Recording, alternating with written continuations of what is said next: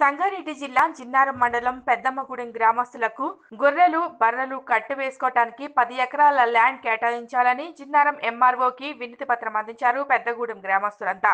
ఈ సందర్భంగా పెద్దగూడెం గ్రామస్తులు మాట్లాడారు. ఎన్ని పార్టీలు మారినా ఏ పార్టీ అధికారంలోకి వచ్చినా మా పెద్దమ్మగూడెం దుస్థితి మాత్రం ఇలానే ఉందని, ఇకనైనా ఎమ్మెల్యే పట్టించుకుని పెద్దమ్మగుడి కేసీఆర్ ఇచ్చినటువంటి గొర్రెలు కట్టుకోవడానికి 10 ఎకరాల ల్యాండ్ కేటాయించాలని వారు కోరారు. ఈ సందర్భంగా బీజేపీ నాయకులు ప్రతాప్ రెడ్డి మాట్లాడారు.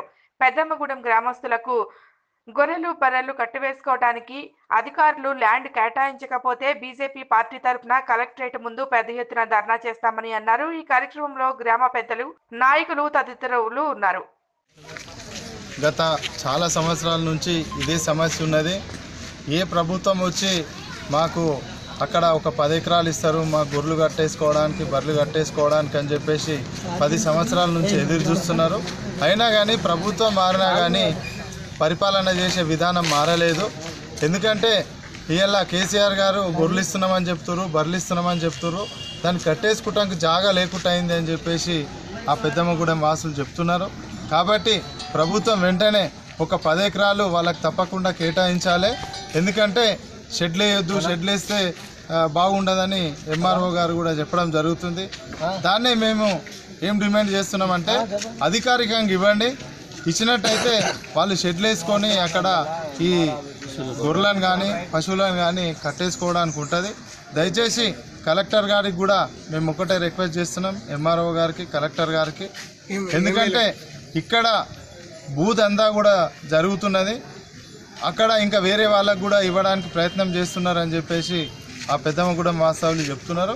అట్లాంటిది ఏం జరగనీయకుండా తప్పకుండా రైతులకు ఇవ్వని పక్షంలో మేమైతే ధర్నా చేసి కలెక్టర్ గారికి కూడా విన్నవించి అట్లా కూడా వినకుండా గ్రామస్తులకు సహకరించకపోతే తప్పకుండా ఉద్యమం చేస్తాం. ఎందుకంటే జిన్నారం మండలంలో కూడా అంతరించిపోయినాయి.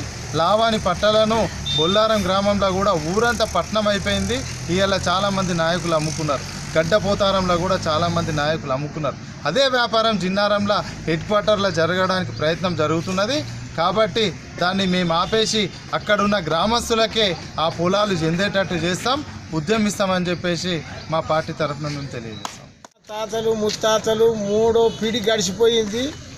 ఆ భూమిని మొత్తం కాపాడినా మా పెద్దమ్మగూడెం వారసుల మొత్తము. మాకు చాలా ఇబ్బంది అవుతుంది. ఒక 10 ఎకరాల భూమి మాకు కేటాయించాలి. గొర్రెలు మేకలు పండుకుంటానికి రాత్రి కేసీఆర్ ఇచ్చిన గొర్రె పొద్దుని పండుకుంటానికి ఊరెక్కలు తీసేయమంటారు, గలీజు ఉన్నది అంటున్నారు. మొత్తము మాకు ఇబ్బంది ఉన్నది కాబట్టి ఒక 10 ఎకరాల భూమి మా ఊరు తరఫున కేటాయించమని చెప్తున్నాం. మేము ఇన్ని 100 ఎకరాల భూమి పోయినా కానీ సపరేట్ కూకున్నాం. ఆ ఆఫీసు ఈ ఆఫీస్ అన్ని ఆఫీసులని పెట్టుకుంటా మేము ఏరుగోనికి జాగా లేకుండా కూడా చేసేస్తున్నారు.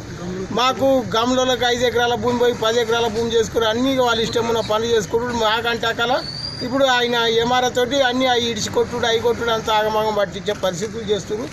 మీరు దయచేసి చెప్తున్నా, మేము మాకు 10 ఎకరాల భూమి గొర్రెలు ఇచ్చిన దానికి పండుకుంటానికే మేస్తానికి కాదు, ఏనాడో మేసేస్తాం కానీ పండుకుంటానికి జాగలేదు కాబట్టి ఇప్పుడు ఊరికెళ్ళి తీసేయమంటున్నారు. ఆ పై ఆఫీసర్లు అందరూ గలీజ్ అంతా తీసేయమంటే మేము తీసుకుపోయి అక్కడ కట్టేస్తే మళ్ళీ ఎంఆర్ వచ్చి ఎలగొట్టాలి అదే అంటున్నాడు, గడబడి చేస్తున్నాం. మేము కలెక్టర్ దాకా పోతామని ఇది చేస్తున్నాం అంటని చెప్తున్నాం.